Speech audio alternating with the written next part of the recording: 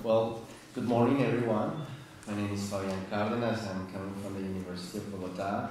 I'm glad to be here. Thank you, Panos, for letting me jump in the middle of this very interesting panel in the very last minute. So I'm very grateful for all of you. So the title of my presentation is Interpreting Customer International Law as an Argumentative Construct. And I should start by, okay, thank you, making some caveats regarding this presentation. I don't intend to deliver like a fully elaborated idea about interpreting customer international law, but I just want to provoke you with some reflections which I consider are relevant for the discussion of the interpretation of customer international law. So I want to start with this extract, with a little premise, of which you are fully aware, probably you were reading this as kids. I showed my masterpiece to the grown-ups, yeah, here we are, and asked them whether the drawing frightened them. But they answered, frightened, why should anyone be frightened by hats? My drawing was not a picture of a hat, it was a picture of a boa constrictor digesting an elephant. But since the grown-ups were not able to understand it, I made another drawing. I drew the inside of a boa constrictor so that the grown-ups could see it clearly. So I think this is a matter of interpretation, and this is kind of the same epistemological question which gathered us here at this very moment. So before going into my point, I think that also some caveats are needed regarding the positions on hermeneutics in customer international law. And first of all, we should accept, or at least take a stand regarding whether it is possible to give meaning to a norm of customer international law. And we wouldn't have this very panel if we wouldn't accept that, because we are fully aware that there are trends in international legal scholarship which consider that interpretation is not needed, because in law, a purely process of doing this legal syllogism, how do you pronounce that, syllogism, is required. You don't need interpretation, you just apply the law and that's it. But regarding that and taking this stand, you have two possibilities. Either you accept that the interpreter is capable of finding the meaning, and this is one of the main stands of academic legal scholarship, including the very ICJ, in this group of people, but also you can take a stand in which you emphasize the role of the interpreter. And does the interpreter then construct the meaning? And that's another possibility. So regarding this, I think that even though I am aware that the panels on the theory and the concept of customer international law were yesterday, I just wanted to stress that the concept and the identification of customer international law is needed as regards the process of interpretation. Because I believe, and I agree with those who believe that interpretation is closely intertwined with processes of law ascertainment and content determination. Of course, you can also consider that content determination and interpretation is the very same thing. But once you believe that the identification criteria of customer international law is not finished yet, despite of the recent work of the International Law Commission on the identification of customer international law, you have to accept that those processes are intertwined. So what I believe is that when you are called upon to determine the content of a customary rule, you could be also creating the yardstick criteria for law ascertainment, and you could be also interpreting and continue with the development of the norm. I believe that those processes are more like artificial, conceptual, philosophical arguments which we scholars try to do in order to understand this mess, of this malleable source like customary international law. And why is it the mess in the very first place? Because it's not written, so it's just like this Little Prince hat is just there, and of course you see the hat, and we can think whatever we want, and we sit here and discuss what we believe about this hat. But at the end, of course, it's not there. So even though, I'm sure that John probably emphasized this yesterday, but we should be aware of which are the purposes of those three different intellectual processes. So in law ascertainment, you establish how to find the norm. And I had the opportunity to write a paper which I titled The Recipe of Customary International Law. So I believe that when you come to the question of law ascertainment, you essentially have a recipe, like if you were cooking some lunch or dinner. So you have the recipe, you open your recipe, and you make it. So that's at least the aim of the law ascertainment criteria. When you are into the process of content determination, you use the recipe and you prepare your dinner, you find the norm and you say, okay, here it is. And you can either say that the process is finished there, or you can say that interpretation is the third intellectual process, when you give meaning to the norm. So you establish the criteria, you find the norm, and then you give meaning to the norm in a concrete case.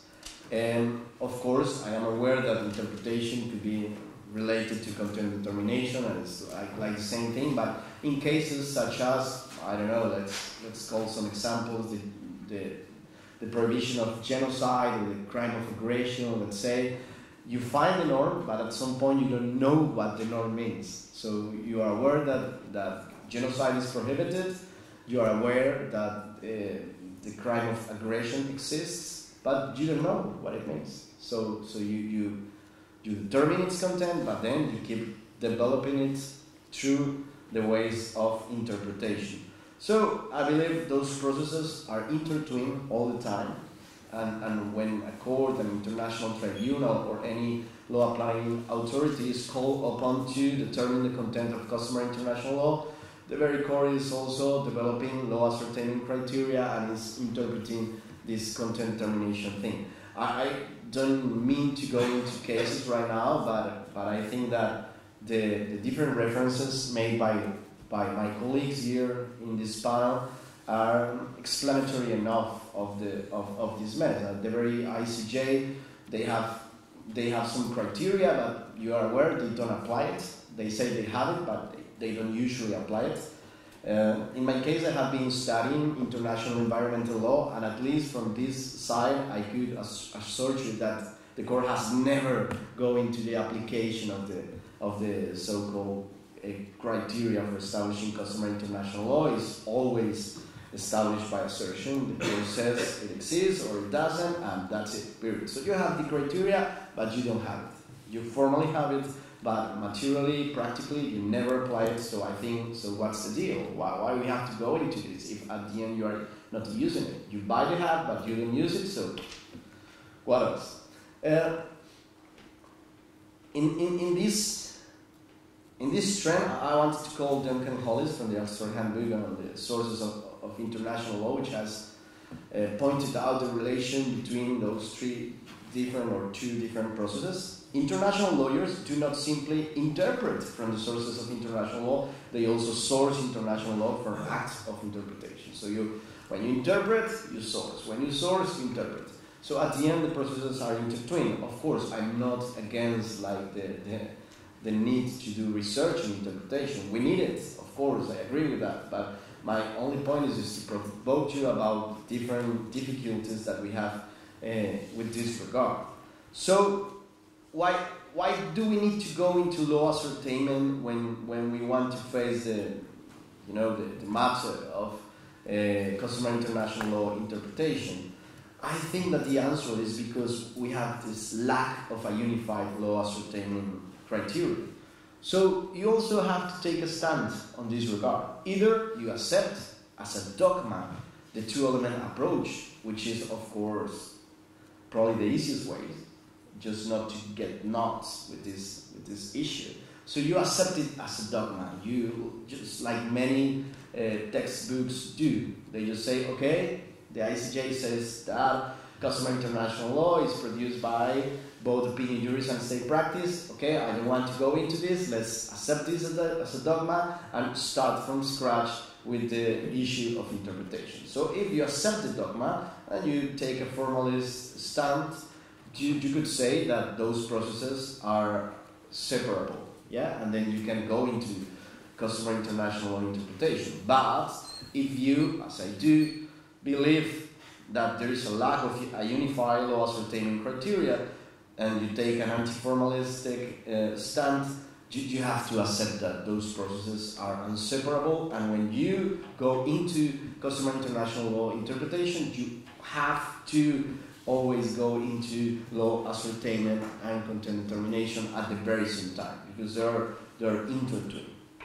In any case, I believe that when it regards with regards to the lack of law ascertainment criteria, you have to take a stand.